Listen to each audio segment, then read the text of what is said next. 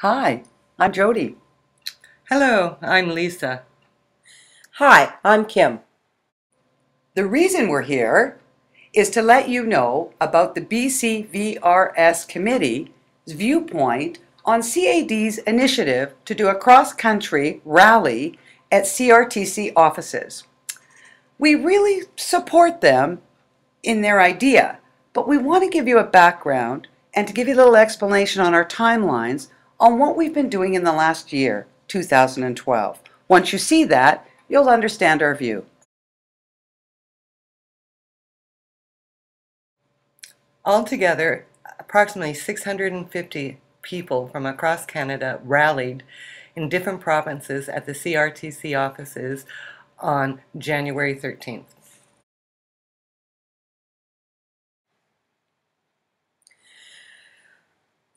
So altogether, there were 5,150 petitions that were collected and sent to the CRTC on February the 15th.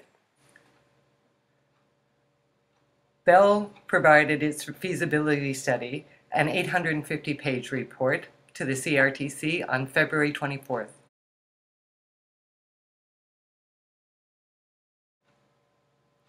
Two weeks later, TELUS provides a 25-page report to the CRTC on its VRS trial.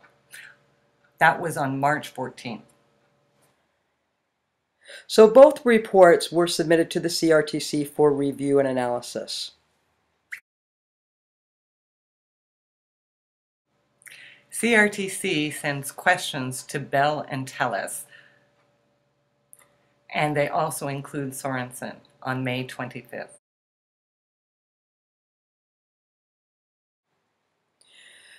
On June 22nd, 2012, Bell asked the CRTC for an extension to submit their report. They were approved to submit it in July.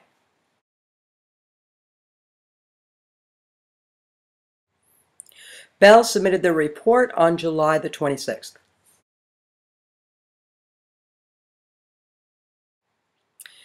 The CRTC currently has both reports that are submitted online as of August the 1st. The next step is for the CRTC to review and consider whether or not VRS services will be offered. You should be aware if CRT isn't satisfied with the responses they receive from the companies, they can ask them more questions. It really does depend on whether the CRT is satisfied with the responses. Or the CRTC could call a VRS trial in which we would meet to discuss whether or not VRS services would be offered in Canada.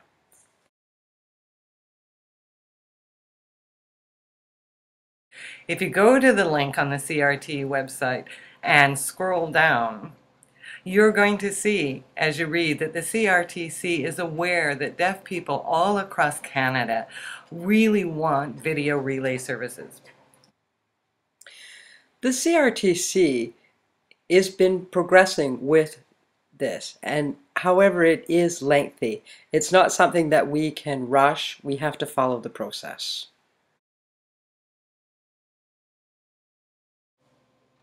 The BCVRS Committee supports the CRTC and their process, their questioning, their support.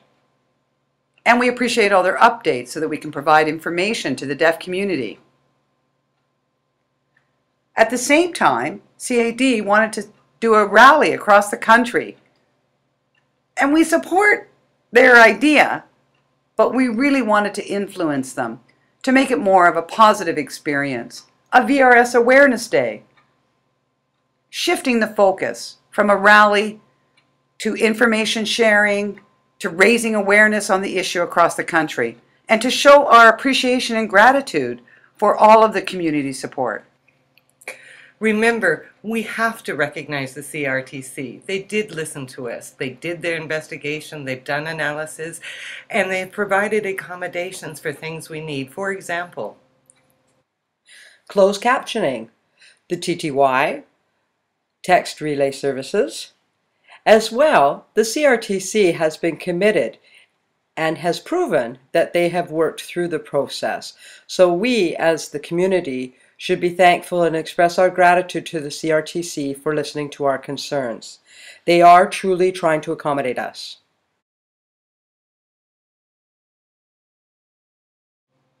Now is the time to put pressure on the CRTC to say yes to VRS services in Canada now. Now. Not later, but now. We want to continue to lobby, to spread positive energy to CRTC, and to say thank you, and to pressure them to say yes to VRS services in Canada now. We will ask the CRTC to ensure that the deaf communities across Canada are involved in the establishment of a video relay service. As stakeholders, we will continue to liaise with the CRTC, ensuring our inclusion, and that as members of the deaf community, we participate as watchdogs for the VRS. This is not the time to be protesting across the country while CRTC is making their decision. Not now. Now is the time for gratitude. For being positive. For belief in Solidarity.